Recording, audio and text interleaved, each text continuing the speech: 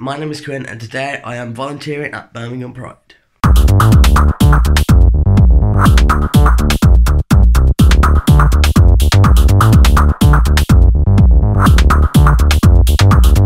I just hope to meet new people, make new friends and just have fun really. It's what it's there for really, and just to be me, be who I am, be who I was meant to be basically.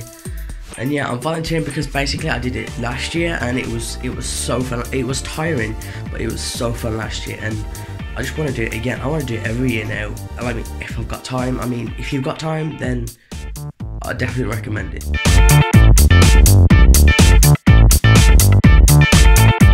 It's pretty much one of the days I look forward to the most every year, just because it's so packed full of fun and energy. Volunteers just pretty much help out with the event and just have fun.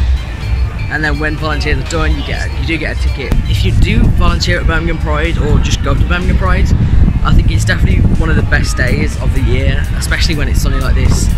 And it's just so fun. The energy of Birmingham Pride is crazy. There's international people travelling from different countries, different parts of the UK, just to come to this, just because of how big it is. As I said before, it's one of the biggest in the UK, and I think that contributes to why so many people come.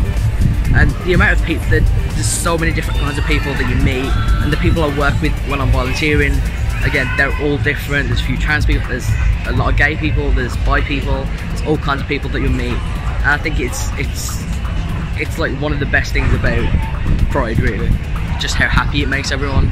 Like, because you don't see many angry people, you don't see many fights, you only really see happy people, laughing people, dancing people, just people having general fun. And I think that's one of the best things about Birmingham Pride.